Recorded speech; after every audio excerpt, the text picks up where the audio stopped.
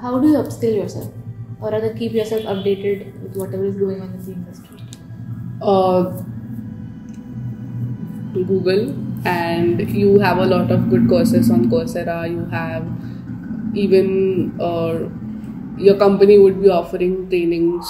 A lot of companies usually have their own learning kind of, I don't know what it's called, but like a learning center where you can go and do, like they'll have Sigma projects and Sigma courses and all of that.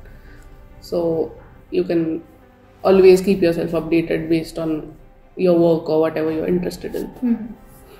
Okay. What salary can one expect in the pharma industry, and specifically in pharmacovigilance?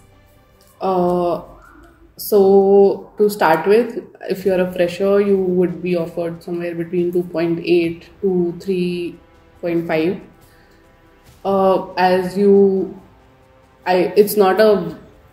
It's not an amazing salary, but it grows exponentially once you're in the field. Okay. That's all I would like to say. Okay. Anything that one could do to get a better salary as time progresses? It's how you market yourself. Like I didn't know how to do that when I was a fresher, but I've seen my friends land better salaries than me. It's all about how you project yourself, even if you don't have that much knowledge, or even if you do have that much knowledge, it's the way you project yourself to your managers and on paper.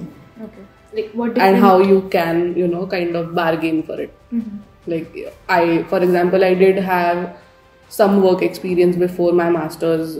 Even though it was an internship, it is a work experience. It wasn't for 3 or 4 months. I had worked for a year almost. And I could have landed a better salary, but I wasn't able to negotiate well, I would say.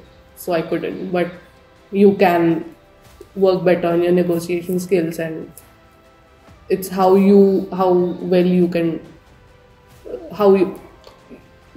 put your worth. Okay.